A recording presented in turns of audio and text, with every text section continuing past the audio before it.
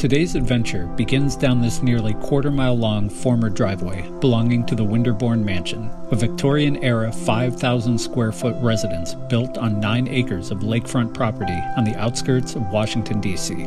It was originally built and used as a summer getaway for Enoch and Mary Totten, a wealthy couple whose fortune was inherited through Mary's uncle, Elias Howe, the creator of the modern lock-stitch sewing machine. Almost immediately along our trek, there were signs we were on the right path, including the remnants of a post and rail style wooden fence that likely lined one side of the property, as well as this ominously placed rusted out child's bike.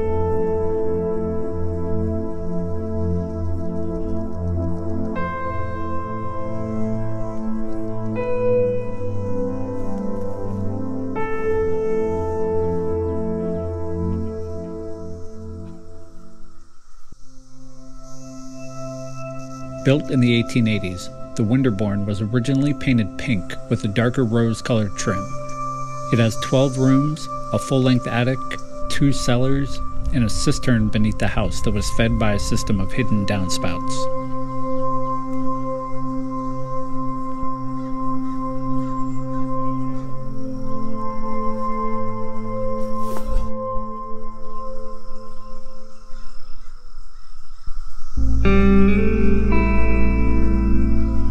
Despite only being used as a summer getaway, under the Totten ownership the house was staffed year-round in order to tend to the large property, including several elaborate gardens containing rare plants imported from around the world.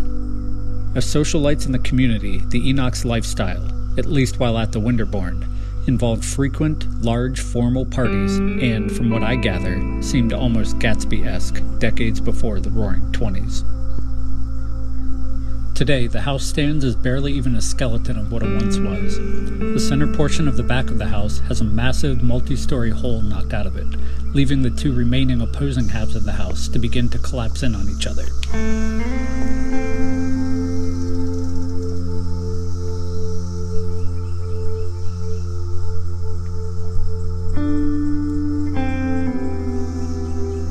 The original intent of this video was to explore the interior of the house, but after seeing the state of the back wall, as well as numerous holes in the floor of every room, and a recent rainstorm leaving the remaining wood flooring waterlogged, we decided to stick to the exterior.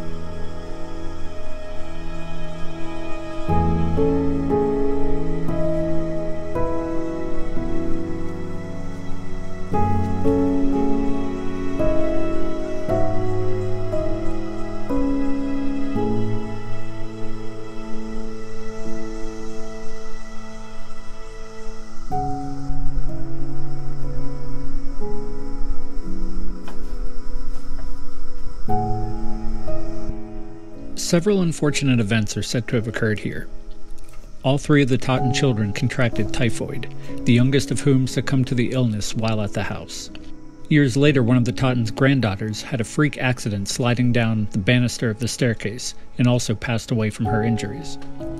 Little has been documented to support the claims. There are some who say these events have led to the house being haunted.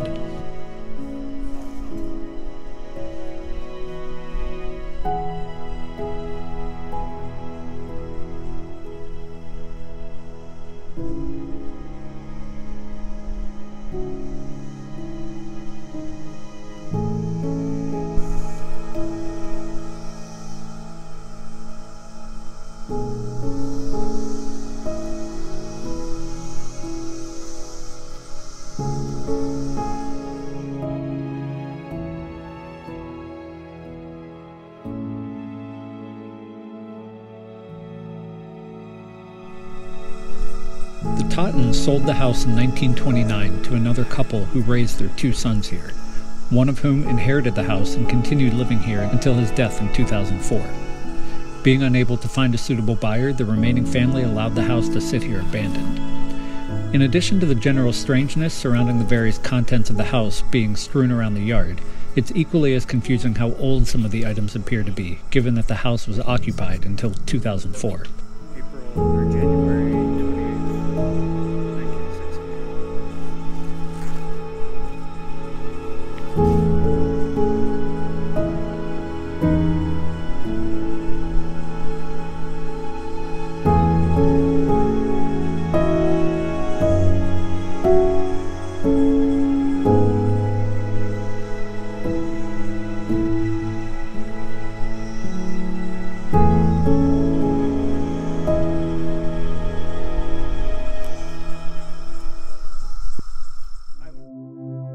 Winderbourne Mansion has been for sale off and on since 2004, originally listed at $2 million, but at last attempt for $900,000. The house was nominated for inclusion in the National Registry of Historic Places in 1979, but ultimately not approved.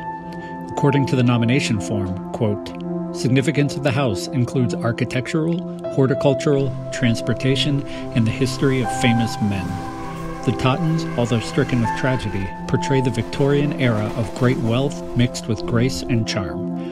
While some of that charm still clearly exists, the degree of neglect has resulted in the mansion becoming all but a lost cause."